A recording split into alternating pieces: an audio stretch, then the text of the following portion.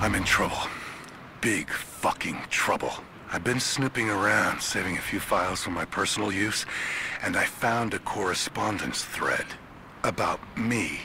Worse, I think I was supposed to find it. The head of security knows I've been leaking data. Probably known all along, and they're just watching for now, waiting to see what my endgame is. I wish I had an endgame. I'm gonna die just because I was nosy and stupid. I don't even think this channel is secure now. They could have picked you up already.